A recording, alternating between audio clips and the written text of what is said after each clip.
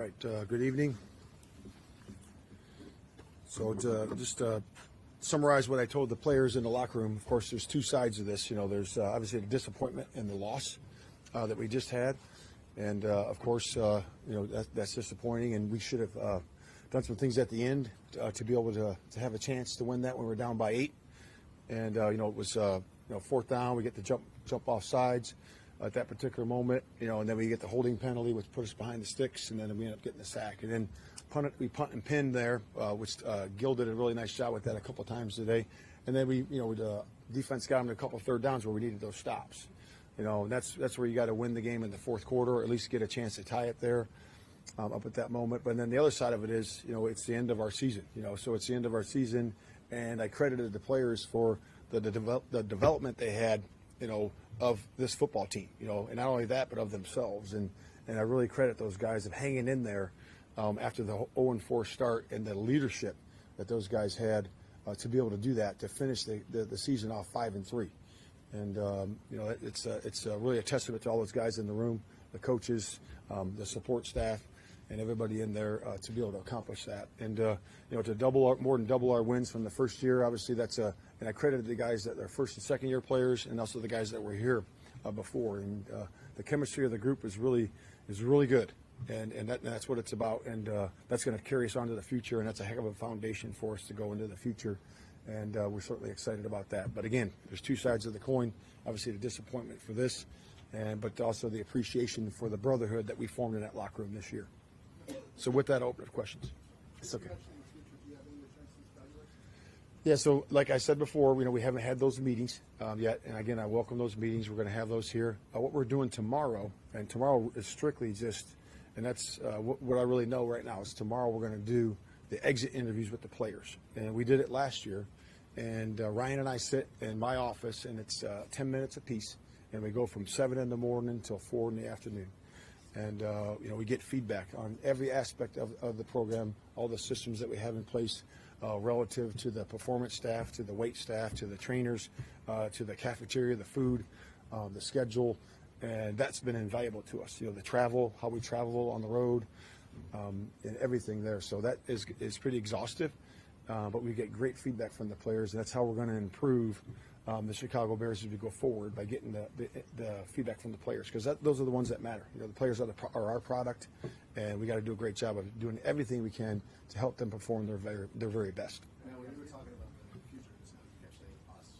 Is it your expectation that you will be part of that? Yeah, that word, right? Expectation is a future word, right? So to me, I got to be right here, right now. Like I said, I have those meetings tomorrow, right? And then I'll have meetings after that later in the week. I don't know exactly when that is yet, with ownership, and everybody else, and we'll figure it out from there. Do you feel good about those meetings? Do you feel confident? Well, I do know this, Jason, that the foundation has been set. The standards are set, how we operate. I do know that, and I do know the locker room. I do know that for sure. And we are standing on solid ground of hard work, of passion for the game, and enthusiasm for the game, and we're just going to keep working together to build this thing. Yeah.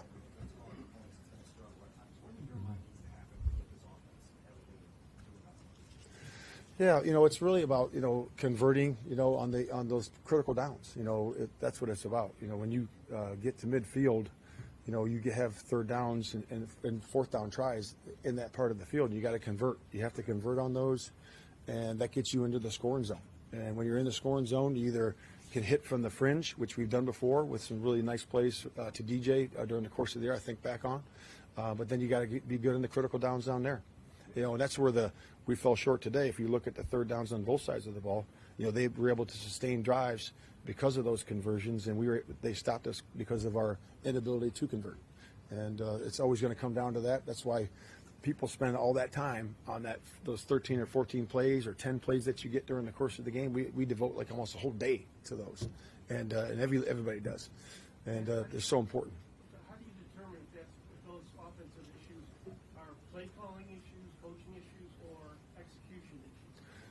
How do you know how can you determine what is the bigger issue? Yeah, when you look at those, they're always going to be, one of those things, right? We putting our players in position as coaches. When it doesn't work, you as a play call, you have to look at that. Did I put our best players in position, in coverage, in that particular play, in the kicking game? Did I put them in the right spot to be able to make the play? And then you look at the execution side of it. Was it executed well based on the play design, based on the coverage, based on a multitude of things? So I think you have to look at all of it, all encompassing. It's not just one or the other. Right, on their third quarter touchdown, there was the injury timeout for Terrell, and then there was about 5 plays. Walker and Sweat went on the field. Is that a substitution issue? I don't think so. I'm going to go back and look at it. I don't recall that being any substitution issue there. Matt, you guys added DJ Moore to the roster this year. Did you get the kind of gains you were expecting in your passing offense over the course of the season? You're talking about DJ? Yeah, absolutely. DJ had an outstanding year, and he's just. We all know that, but did the passing offense make the gains you would expect? Getting big Yeah. Obviously, when you look at the numbers, I would say that it didn't, because we're at the bottom 10th of the league or bottom third of that league. I think 27, I think it was last time. But so obviously that needs to improve. And the passing offense, runs through our skilled players, right? Which is Cole. Cole had a lot, really good season, and so did DJ. So we're certainly excited about that. And we got some good shots down the field from Justin. He made some good connections with DJ and Cole this year, and again, we just got to continue to improve that. Justin's head bounced off the turf, and then he went to 3 plays, left, and Yeah. then in the injury tent, returned Yes, sir. after one play. Did you fear a concussion? Could you play in the process? Yeah, it was way across the field, so I couldn't see if it was a hit, to the head or not, and I think the replay showed it wasn't. But again, that's the process that the NFL has, for that. And it's a good process because you want to get guys that are injured, that are wobbly or whatever, off the field to get them checked, and that's what they did. And they took them to the tent, and in the tent is an independent doctor, which is everybody has that. And then there's our trainer and our doctor. An independent doctor clears them, and he cleared them pretty quick. It was like one play, and he sent them back in. But the process is there, for that reason. Matt, it looked like you had a pretty strong reaction to it. At least on the broadcast, maybe you were reacting to something else. What did you think? No, I reacted to it. Yeah, I reacted to it for sure because our guy's taking some hits during the course of the year, and I want to make sure that we're protecting our quarterback. And to me, like again, I'm like 50 yards away. It's 53 and some change right across the field, so I'm probably 50 yards away. So I'm looking through a bunch of people, but again, I just saw what happened afterward. I couldn't see exactly where the placement was, but again, I'm always going to be battling for our guys. At some point, does beating Green Bay become as much of an issue? Yeah, beating our division is always important. We had a couple of good quality wins this year in the division, and that's always going to be the number one goal. And again, it's always one game at a time, one process, one group versus another group, and you got to keep it that way. But again, we know how important this game is against Green Bay, and again, we got to put our best foot forward going forward. What do you describe the schedule coming up? Yeah. You envision a scenario where you don't have clarity on your job security to go middle or later? Yeah, I mean, like I said, I'll have those conversations with ownership, here coming forward, so it'll be midweek in there somewhere, I'm sure, when we set the schedule. And but again, our focus is tomorrow, is for the exit meetings for the players. Matt, whether it's Justin coming back or a new quarterback coming in as a rookie, do you guys need more production from quarterback position like this? Yeah, it's again, we're looking at all those evaluations, as we go forward. And it's not just Justin, it's not just the quarterback position. We're looking at production from everything. How can we improve the Chicago Bears, going into 2024, into that season, with the acquisitions that we get? And that's through free agency. We still have good space there, and also through the draft, and that's going to be important. And again, we're not there yet. We're not at that process. We're just going to evaluate this group. We're going to get great feedback from that group, and we're going to implement those changes for the group that comes in next year, and that's what we're going to do. What was Jalen's absence most notable Yeah, Jalen's just a good player. I mean, he can cover guys, and it's certainly.